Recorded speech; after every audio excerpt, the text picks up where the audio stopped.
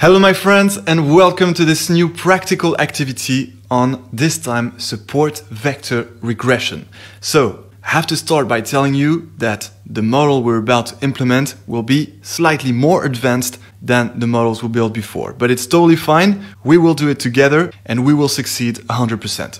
So, why is it slightly more advanced? Well, that's because we will have to play a lot with feature scaling, and I can tell you that after this implementation of the SVR model, you will be a master in feature scaling because you will know not only how to apply the feature scaling transformation, but also how to apply the inverse transformation, to go back to the original scaling. So you will know all the sub-tools, let's say, of feature scaling, and you will handle them like a pro. All right?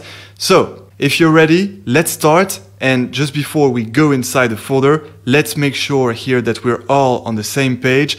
I gave you the link to this folder, containing all the codes and datasets right before this tutorial and an article, so make sure to connect to it. And now we should all be on the same page, and therefore we're going to go, of course, to part 2, regression, and then, of course, to support vector regression, SVR.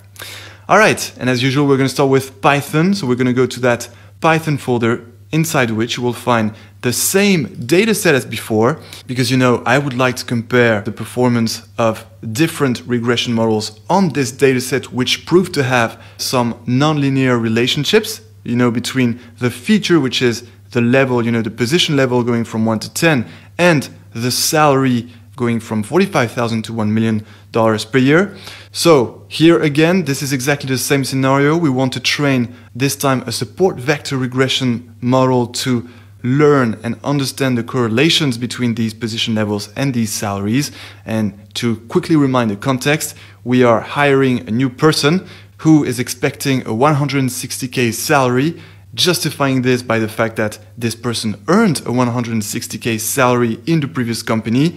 This data is exactly the data of the previous company, with the different position levels from business analyst to CEO and their corresponding salary. And so not only we want to train a model to learn these relationships, but also we want to deploy this model to predict the salary that this person had in this previous company, knowing that indeed this person was a region manager for a couple of years and therefore is considered to have a position level of 6.5.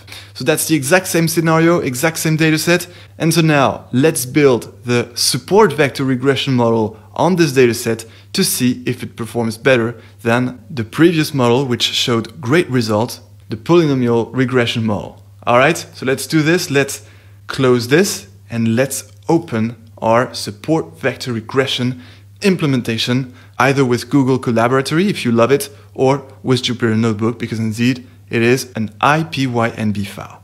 All right, so that's the whole implementation. Let me quickly show you the structure of the implementation. We're going to start by importing the libraries as usual, then importing the dataset, then applying feature scaling. So this is interesting. This time we have to apply feature scaling because in the SVR model there is not this, explicit equation of the dependent variable with respect to the features, and mostly they're not those, coefficients multiplying each of the features and therefore not compensating with lower values for the features taking high values. No, this time the support vector regression model has an implicit equation of, the dependent variable with respect to the features, so we don't have such coefficients, and we will definitely have to apply feature scaling for this model. So you see, you start to understand when and when not to apply feature scaling.